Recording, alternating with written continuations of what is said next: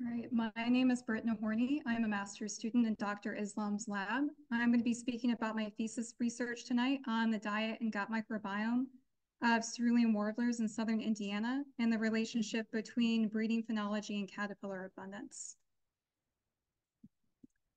My presentation has two parts. In the first part, I'm going to focus on dietary patterns and nest stages and caterpillar availability. And then in the second part of my presentation, I'm going to switch over to my research on the gut microbiome. So the study of avian diets is essential to understanding trophic interactions and prey choice dynamics. And diet composition can fluctuate, especially over the course of a breeding season, as prey availability changes. And currently, we're seeing rapid losses of invertebrate populations worldwide due to light pollution, pesticides, habitat loss, and climate change. And the majority of songbirds in North America consume moths during the breeding season. And this loss of invertebrate populations is restructuring food webs and also fueling a decline in insectivorous bird species. Cerulean warblers are a neotropical migrant that breed in hardwood forests in Indiana, including also in the Midwest. And cerulean warblers have foraging preferences for white oaks, hickories, and sugar maples. And both white oaks and hickories are known to contain greater amounts of caterpillar biomass than other tree species. And unfortunately, cerulean populations overall are declining at a rate of 3% per year due to habitat loss and habitat degradation. And they're also a state-endangered species here in Indiana. Previous studies have focused on the nestlings diet and found that they primarily consume caterpillars in the families Nododonidae and Noctuidae. And there have been two previous studies that have reported the gut contents of a small sample size of cerulean warblers, specifically the adults, and they found wasps, beetles, Homoptera, as well as moth adults and caterpillars. Cerulean warblers are also long-distance migrants. They overwinter on the slopes of the Andes in South America, shown here in blue, and they migrate up to their breeding grounds in North America, shown here in orange, including here in Indiana. Their breeding season occurs from early May to late June. And during their short breeding season, males maintain all-purpose territories, meaning that they use these territories both for nesting and for foraging.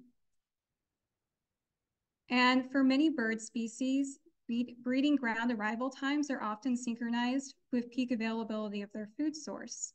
However, there's evidence that cerulean warblers' breeding ground arrival times may be mismatched with availability of their food source of caterpillars. Growing degree days use temperature to estimate arthropod and plant growth and development. And in the past 38 years, growing degree days in Indiana have advanced 14 days, but arrival times for cerulean warblers have only advanced 1 to 4 days. And elevated temperatures can cause caterpillars to hatch and develop earlier in the spring, which shortens that window of time when caterpillars are a food source for breeding birds. And long-distance migrants that overwinter far from their breeding grounds, such as cerulean warblers, can't pick up on local environmental cues like temperature, which can lead to a mismatch of when they arrive on their breeding grounds and when caterpillars are actually available to them. The objectives of this portion of my thesis were to describe the diet of adult male cerulean warblers, compare the frequency of moths in the diet to the availability of moths in males' territories by breaking up the breeding season into early, mid, and late season, and to determine if nest stages are synchronized with caterpillar abundance in southern Indiana. I conducted research in the hardwood ecosystem experiment in Yellowwood and Morgan Monroe State Forests in South Central Indiana, and I'll be speaking a little bit more about the he later in my presentation. And I collected field samples between May and July 2022 and again in 2023. I used point counts to locate males' territories, after which we lured males into mist nets using playback of male song. All captured birds were placed into a one-time use paper lunch bag with a wax paper base, and that wax paper was there to prevent any liquid from the fecal sample from being absorbed by the bag. I used sterilized tweezers to collect any fecal matter found in the bag, and then placed it into a microcentrifuge tube with 100% ethanol, which was then placed into a freezer at -20 degrees Celsius. I sent all fecal samples to Northern Arizona University for metabarcoding analysis. And metabarcoding is a technique that amplifies arthropod DNA as well as gut bacteria RNA to identify taxa that are present within the diet and the gut microbiome. In order to estimate caterpillar availability in males' territories, caterpillar frass fall, also known as caterpillar droppings, can be used as a reliable measurement of caterpillar abundance and illustrate caterpillar abundance over time. In order to collect frass fall, I demarcated males' territories using song perches. I then randomly selected important foraging trees within males' territories, such as oaks, hickories, and sugar maples, and placed 6 frass traps per territory under these randomly selected trees. I then collected frass fall in 3-day periods over the course of the breeding season. And any debris found in the frass was removed. I then dried it and then weighed it to the nearest 0.1 milligrams. We also searched for cerulean warbler nests throughout the breeding season, and we monitored all nests found every 2 to 3 days, in which we recorded the date as well as the nest stage. And nest stages included building, laying, incubating, feeding nestlings, as well as fledging.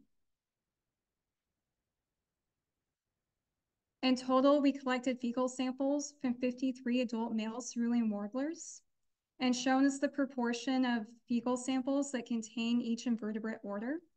And there were 2 top orders that were present within the fecal samples. Moths were present in 100% of samples, while arachnids were present in 90% of samples.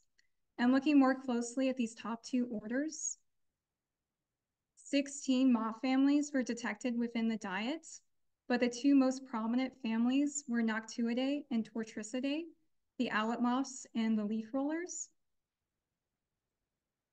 10 arachnid families were detected in the diet, but there was 1 family that was more prominent than the others.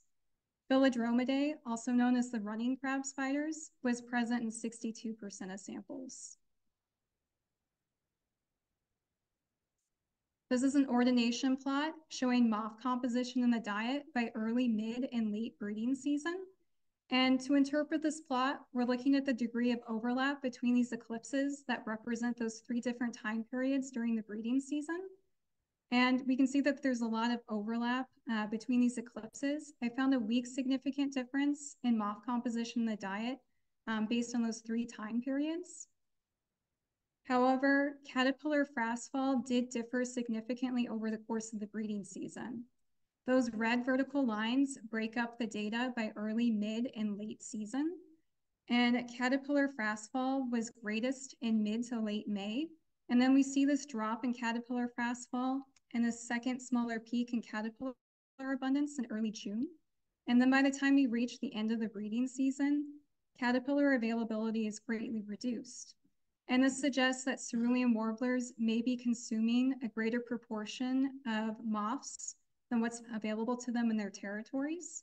Also, due to the nature of metabarcoding, we don't know the life stage of the arthropods that were found within the diet. So cerulean warblers may be consuming adult moths when caterpillars are less abundant and may switch over to a greater proportion of caterpillars when they become more available in their surrounding environments. Switching over to breeding phenology, this plot shows 3 different cerulean warbler nest stages from early May to late June. In orange is the building stage, which peaked in early May. In green is the incubation stage, which peaked in mid to late May. And in blue is the feeding stage, which peaked in early June. When I overlay caterpillar frass fall with these different nest stages, Shown here with the purple dashed line, we can see that the nest stages and the frass fall are closely aligned. There was only a 2-day difference between that greatest peak in caterpillar frass fall and the peak in the incubation stage, and a 2-day difference between that second smaller peak in caterpillar frass fall and a peak in the nestling feeding stage. And we would expect caterpillars to be in highest demand during these 2 stages. During this greatest peak in frass fall, many nests were in the incubation stage, when females would need a lot of calcium to deposit into eggshells. And caterpillars are rich in nutrients, including calcium. During the second smaller peak in frass fall, many nests had nestlings, and nestlings need a lot of nutrients as well as fat content and calcium from caterpillars for bone growth and also rapid development as they prepare to leave the nest. This is a box plot showing caterpillar frass fall by tree species within males' territories. Caterpillar frass fall was greatest in shagbark and pignut hickories, followed by white oak, specifically Quercus alba, and sugar maples. But I didn't find a significant difference in frass fall between these tree species. I'm now going to switch over to the second part of my presentation on my research on the gut microbiome. So the gut microbiome consists of microorganisms that live within the digestive tract. And the gut microbiome can determine if a bird survives to the next breeding season. It can influence health and fitness and how well a bird absorbs nutrients from their diet. And the gut microbiome can be very rigid and be more closely related to bird species, or it can be fluid and change with the surrounding environment. Migration can influence the gut microbiome, especially as birds pick up transient microbes on stopover sites. Diet can also influence microbial composition. And previous studies have found that forest edge and fragmentation can reduce gut microbiome diversity and richness. And we currently don't have any knowledge of the Cerulean Warbler's gut microbiome. The understory of many forests in Indiana consists of dense sugar maples, which outcompete oak saplings. Silvicultural management, or timber harvest, can be used to promote the regeneration of oaks and hickories in hardwood forests. And 2 management types include even-aged and uneven-aged management. Even-age management consists of shelter wood cuts, which remove mid and lower stories of the forest, as well as clear cuts and prescribed burns. Uneven-age management consists of patch cuts, which are similar to clear cuts but smaller in size. And single tree selection, which helps shade-tolerant species such as oaks reach maturity. As I mentioned before, we conducted research in the hardwood ecosystem experiment, which uses uneven-aged and uneven-aged management to manage those forests. And the hardwood ecosystem experiment is a 100-year experiment that was started in 2006 that measures the impacts of forest management on plants and animals. And initial harvest cuts were completed in 2009. Second shelter wood cuts occurred in 2015. And from 2015 onward, prescribed burns have been implemented in even-aged units. We surveyed 9 study units overall. 3 were even-age managed, 3 were uneven-age managed, and 3 were control units, which did not receive any kind of timber harvest or management. The objectives of this portion of my thesis were to determine if there was a correlation between the diet and the gut microbiome, and to evaluate the effect of silvicultural management on the gut microbiome and diet composition of adult males. I used a Spearman's rank correlation test to determine if diet diversity influenced gut bacteria diversity. I didn't find a significant correlation between the diet and the gut microbiome. To test this further, I determined if bacteria composition changed by date during the breeding season, and I found a weak significant difference at the phylum level, but not at the class level. However, diet composition did change significantly over the course of the breeding season, which is another indication that the diet is not influencing the gut microbiome. Shown is the relative frequency of occurrence of bacteria phylum found within each of the treatments. So we have control on the left, even-aged in the middle, and uneven-aged on the far right. And as you can see, there's not a lot of variation or differences in bacteria phylum between the different treatments. They're fairly similar. Proteobacteria was by far the most dominant bacteria phylum found within the gut microbiome. And this is fairly consistent with previous studies. Proteobacteria is one of the main core bacteria phylum found within songbirds' gut microbiomes. Looking at the diets, shown as the relative frequency of occurrence of arthropod families found for each of the treatments. And again, controls on the left, even-aged units are in the middle, and uneven-aged units are on the far right.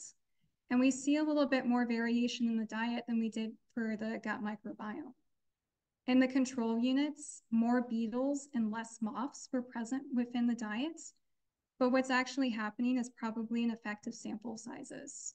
We had far less samples from the control units compared to the two treatments, just because we didn't have large enough populations to sample from. The majority of our birds were found in the even-aged and uneven-aged units compared to the controls.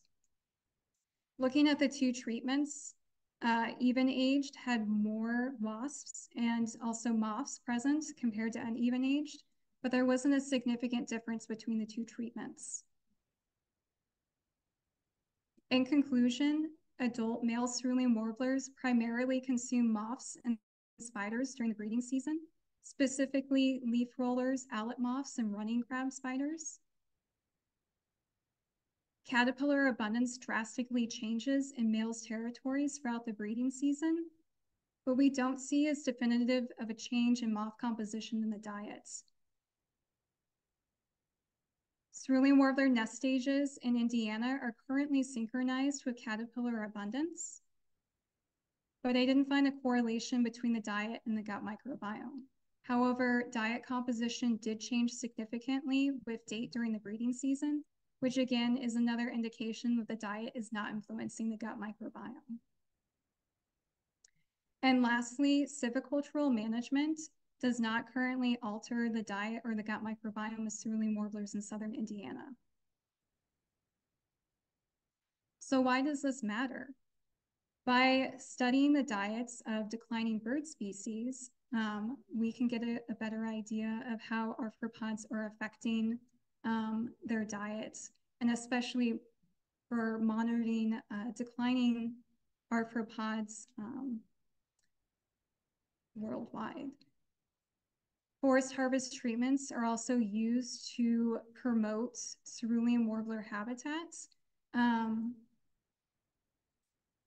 And currently, forest harvest treatments are currently not altering the gut microbiome or reducing gut microbiome diversity. And this is fantastic because it means by creating better quality cerulean warbler habitat on their breeding grounds, we're not reducing the gut microbiome, which can affect their survival. And the gut microbiome also appears to be very resistant to outside influences. We see very little change or variation in the gut microbiome. And what's probably happening is cerulean warblers are picking up local microbiota on their breeding grounds during that first week of arrival, and we see very little change after that. The gut microbiome also is very sparse, with only 7 main bacteria phylum that are found within the gut microbiome, compared to the diet where we see this array of arthropods that are present. My literature cited. I would like to thank all of the organizations that help fund my research, especially the Robert Cooper Audubon Society and the Foxes, as well as the Amos Butler Audubon Society. For supporting my research, especially I would not be able to process as many samples as I did without their support. I would also like to thank my advisor, Dr. Islam, as well as everyone who helped collect this data, especially all of our field technicians. And I will take any questions. Okay, yes, I'll be speaking about avian malaria and song performance of the cerulean warbler in southern Indiana. And I'll just mention that, of course, I was studying the same population of Cerulean Warblers that Brit was studying down there in southern Indiana. We were all working together there. And so keep that in mind as far as the locations and all that. Brit did a great job talking about some of the ecology of the species. So I'll go right into it. So avian malaria is the first part. I'll talk about what that is in a minute. And so the objectives were to survey prevalence, parasitemia in the populations, and the intensity of the infections, provide the first genetic identifications of malaria lineages for Cerulean Warblers, and determine likely geographic regions of transmission for those lineages and possibly where Cerulean Warblers are being infected by those lineages. And also to look for any effects of infection on health of individuals.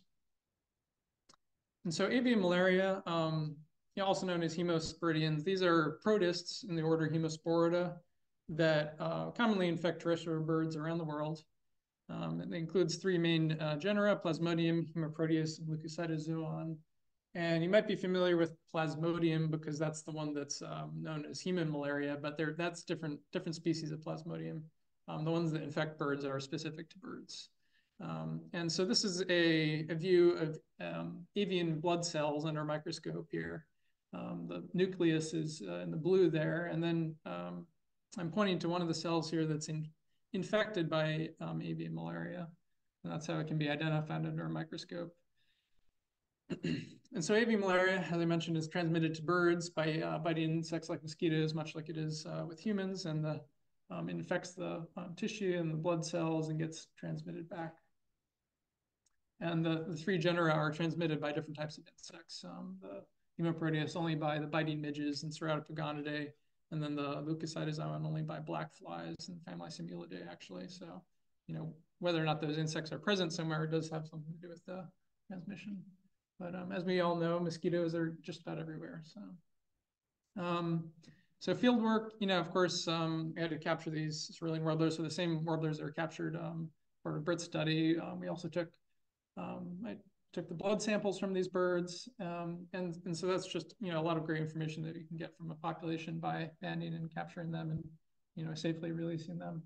And so, I took these very small blood samples and made blood smear slides, and then also collected the whole blood and stored it in ethanol for the molecular work that I'll be talking about.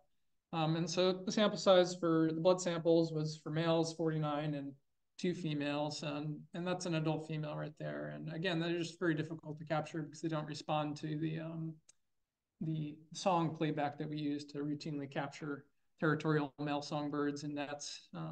That's the standard practice.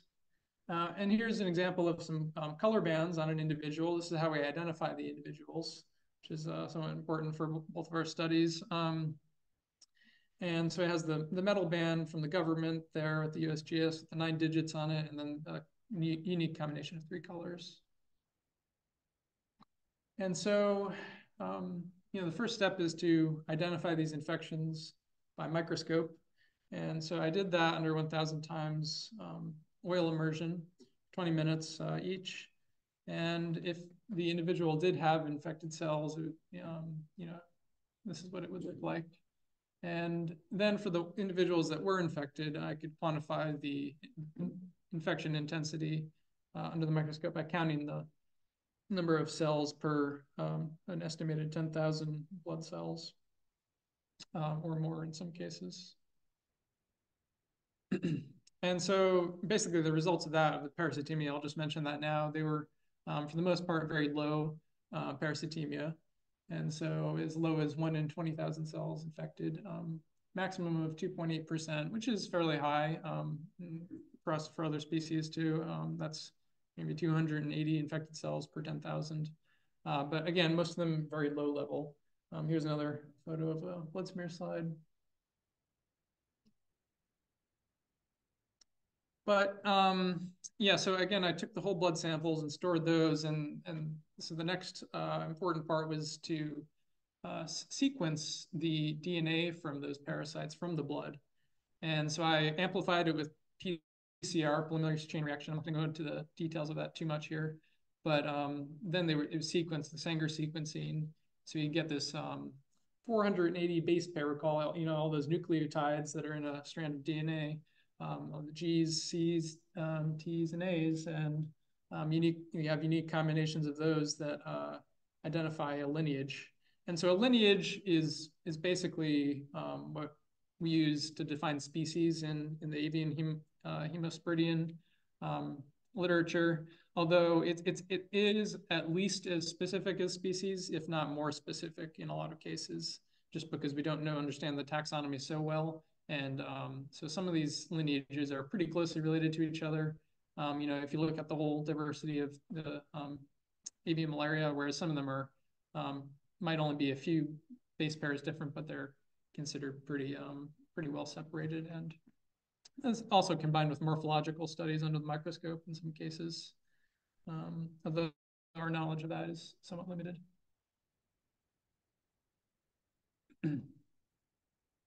And so, after, surveying for the infections by PCR and microscope, I was able to determine the prevalence of these infections in the population. And for all the birds that I, screened with both of those methods matched up just right. The ones that were infected by PCR, I was able to find infected blood cells in those individuals. And so, here's our sample sizes, and basically 31% in both years. There's statistically no difference in prevalence between age class or study year. So then I could combine them all together for that 31.4% prevalence, which ends up being pretty moderate as compared to, there were 2 previous studies of Cerulean Warblers, avian hemosporidians, but those were only using the microscope. They didn't identify the lineages, so earlier studies. But so the 31% is moderate, sometimes higher, sometimes lower. And that's pretty typical for a lot of species of songbirds.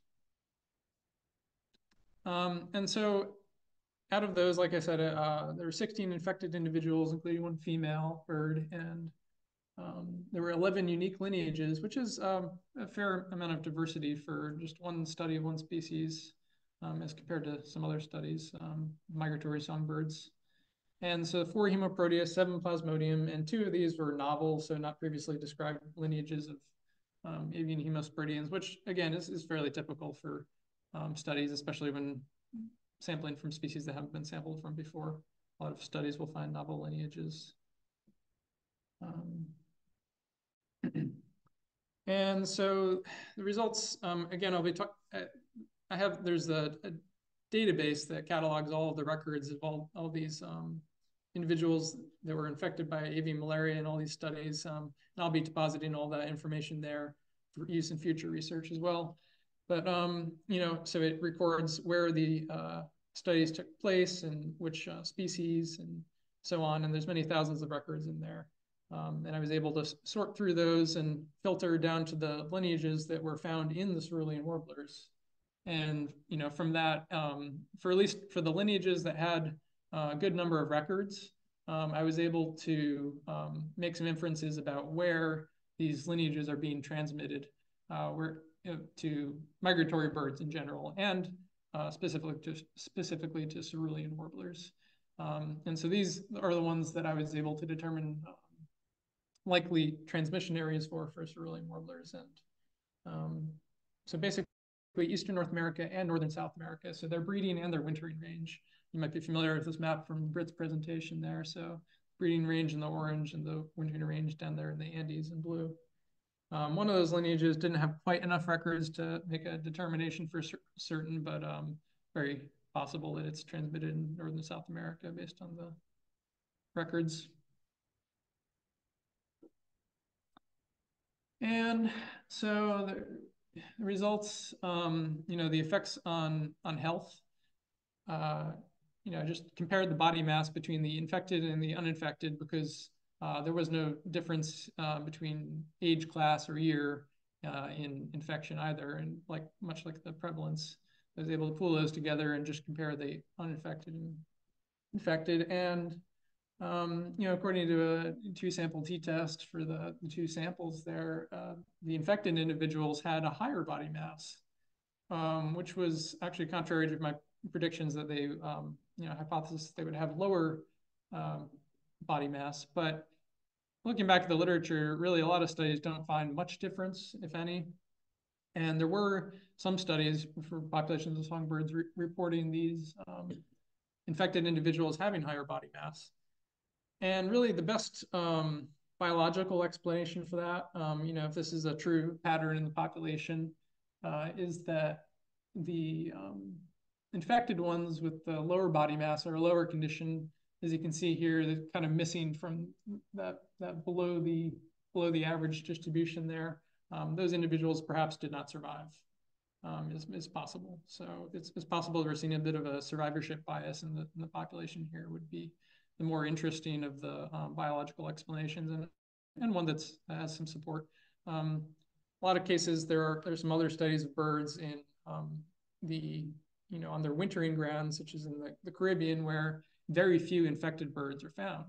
And some of the authors propose that as an explanation that, perhaps the infected ones aren't surviving to midwinter there, But again, they in those studies, they couldn't even really make a certain determination about what's going on. So that is a possibility. And so yeah, that's that for that chapter, and I'll recap that at the end of the next section here. And so, as I mentioned, it's avian malaria and song performance. And so I wanted to, for one, test for song performance trade-offs specific to Cerulean Warblers, a little bit basic biology here, understand something about song performance, but then also see if it's related to the malaria infections or body condition. And so, bird song, we're all familiar with that here. We're all birders, but I'll just review some of the functions of bird song, at least in Cerulean Warblers and other North American breeding songbirds. It's used to attract mates, maintain pair bonds, defend territories. And so the receiver of the song might be the female bird, or it might be another male bird that's competing with the Cerulean Warbler. And, in order to do this, we had all those color banded birds out there in the population. And so I was able to follow them around and record them in the forest, and they're just natural performances of song from them without any stimulation from playback or anything like that. So that was important to get a representative sample of what their songs are. And as Brit mentioned, we monitor the nests and find the territories of these birds. So that's what helps in doing that. But for the most part, I recorded the birds after I banded them, so that way I could know exactly which individual was being recorded. So what is song performance, right? So it's the ability to perform challenging aspects of song.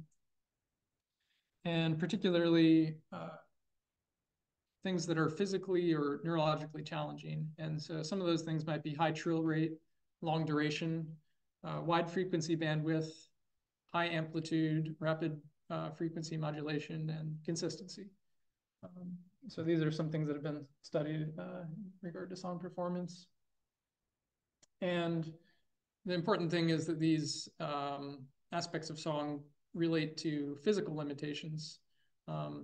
And so respiratory capacity, how much, capacity they have in their lungs to produce a single vocalization, syringeal muscle speed, their vocal cords basically, and abdominal muscle strength, ability to exert the air out, and then general motor control of their bill or their syrinx, and a number of things.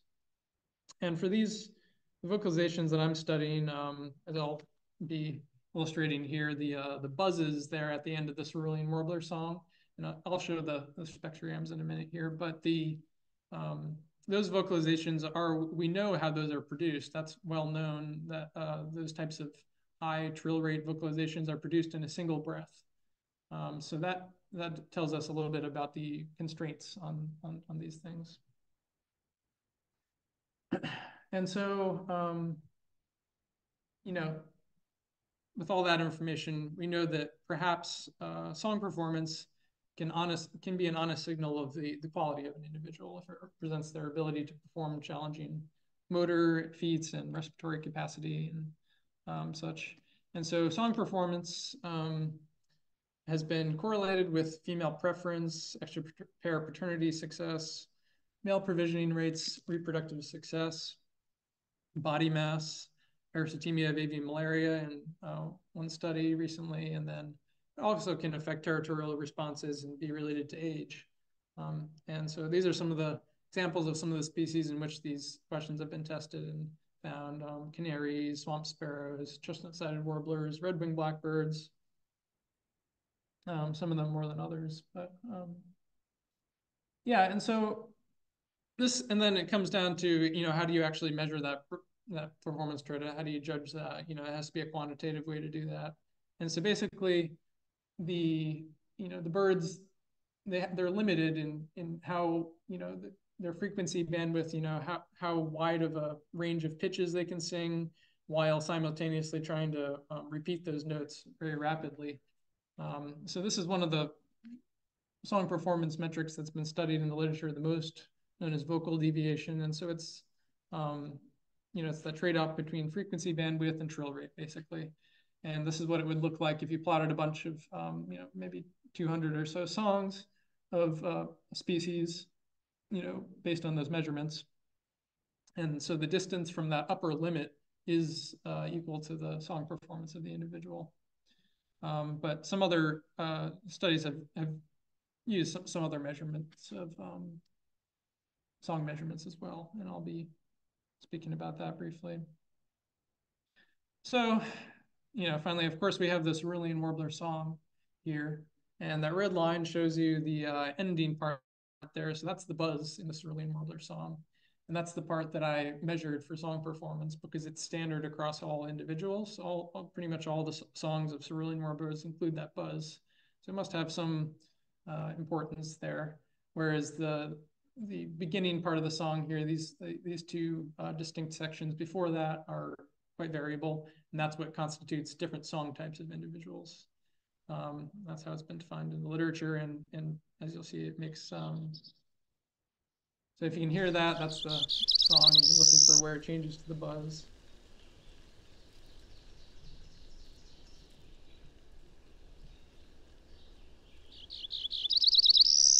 And so again, that's the duration. That's one of the things I was measuring. And the bandwidth, frequency bandwidth is on that axis because the spectrogram is, on the from left to right here on the x-axis, it's showing time. And then up and down here, it's showing the frequency from low to high pitch. And then above there in the blue, that's a waveform view. So that's just the amplitude of the song in time series. And so that can be used to measure some things as well and make selections of the songs. So here's another variation of this Cerulean Warbler song. Listen to this, see how it sounds a little bit different.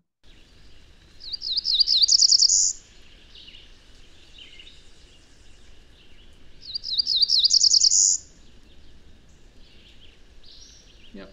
So yeah, they're different in that respect, but the buzz section is fundamentally the same. We know that it's produced in the same way, so it might be subject to the same limitations between individuals. And so there's two different song types, as I mentioned, and here it is zoomed in. That's the part that we use to define the song type, so you can see the difference in the spectrograms.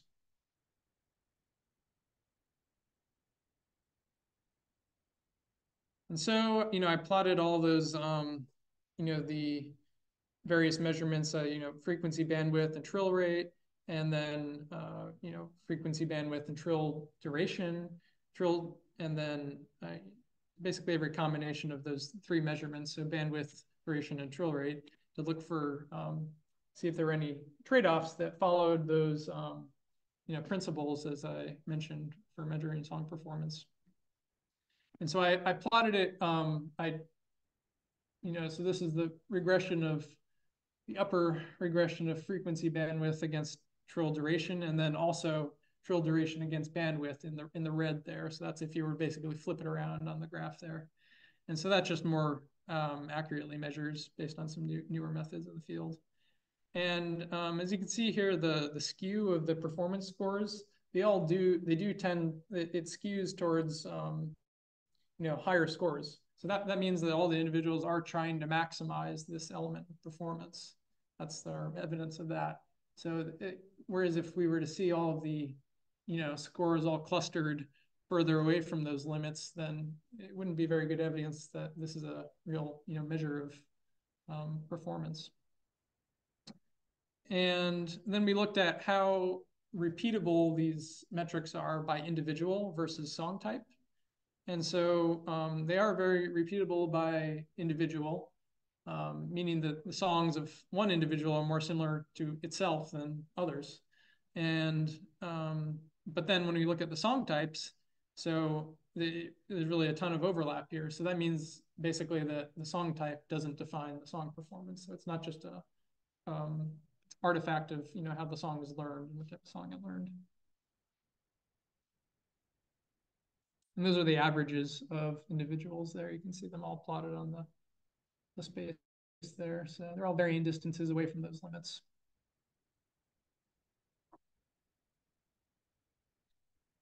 And so basically, I modeled the song performance as a function of, either, infected or not infected, or the level of infection, and then also consider the variables of, body condition, age, size of the bird's head, and then the ordinal date, so basically the calendar date from 1 to 365, because those things are all known to possibly affect song of birds.